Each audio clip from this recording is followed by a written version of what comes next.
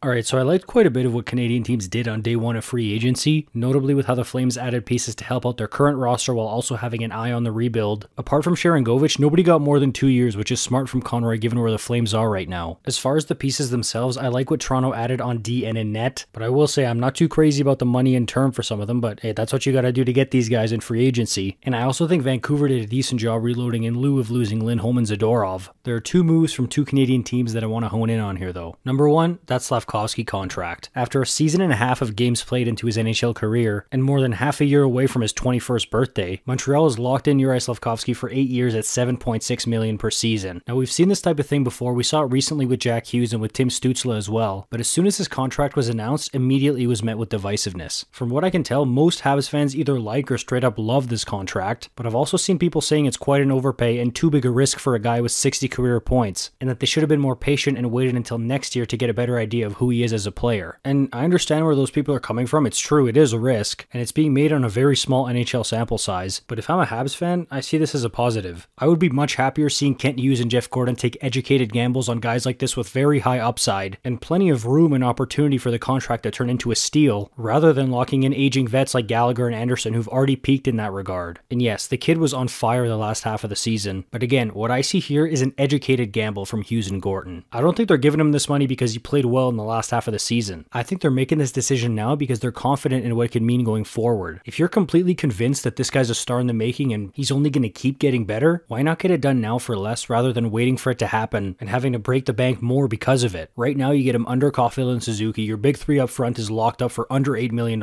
each, that's nuts. The cap's increasing, if he had another breakout season upcoming here, you might not have got him for that number. At the very least, you save yourself an entire negotiation that you could focus on someone to surround that big three, not to mention the extra cap space itself you'll have to build around them. So yes, it's a gamble, but it's one that if I'm a Habs fan, I'm happy to see them take, versus a lot of other GMs who will happily back up the Brinks truck for aging vets on bad, long contracts. I like the strategy, even though it doesn't necessarily work out all the time. The Oilers were also fairly busy yesterday, basically bringing the band back together. Of the returnees, there are none of them I don't like, but Perry definitely got more than I thought he was going to. Nothing crazy though. I love that Brown and Janmark are both back at under $1.5 million each. I think those are solid moves come playoff time. I am surprised to see Henrique back, especially considering he was reportedly offered more money by other teams. He was probably lured by the fact that Edmonton has another serious shot to go all the way here. But I was most fascinated to see what they would do with the Jack Campbell buyout money. It's only for this year that they get $3.9 million in cap savings, but they still get it, and I was highly doubtful that a team in its cup window, the prime years of McDavid and Draisaitl, would leave that money unspent. I'm a fan of that Jeff Skinner signing, man. It's reminding me of Matt Duchene last year getting bought out by Nashville and signing a 1-year $3 million with Dallas. I wonder how Evander Kane feels about a top 6 spot probably being taken up by Jeff Skinner here, but to go from Buffalo with the big money contract where it definitely wasn't sunshine and rainbows for him, now you're being paid a fraction of that with much less pressure, just go out and basically be a secondary scorer. Now that he makes 3 instead of 9, all of a sudden those numbers he put up last year in Buffalo are a steal if he can reproduce them instead of making him a buyout candidate. And knock on wood, he stays healthy and the Oilers don't have a season full of collapses like their first 2 months last year. He's actually going to get to play a playoff game for the first time in his 14-year career. I also like the Arvidsson signing. Like, if he stays healthy, he's a good top to middle 6 producer. Basically, he can be what Connor Brown was brought in to be before he became the ultimate bottom 6 playoff player. And I know technically the Oilers signed Brown for $775, but really it was for $3.25 million, which tells you the type of expectations they had for him coming in. Overall, some pretty shrewd moves from two teams who are at completely different parts of their competitive cycles. Montreal's chugging through their rebuild and Edmonton's tinkering to try to win a cup. Give me your thoughts on these moves, notably the Slafkovsky extension and the Jeff Skinner signing. For more videos on these two teams, please like and subscribe. Thank you so much for watching. You're awesome.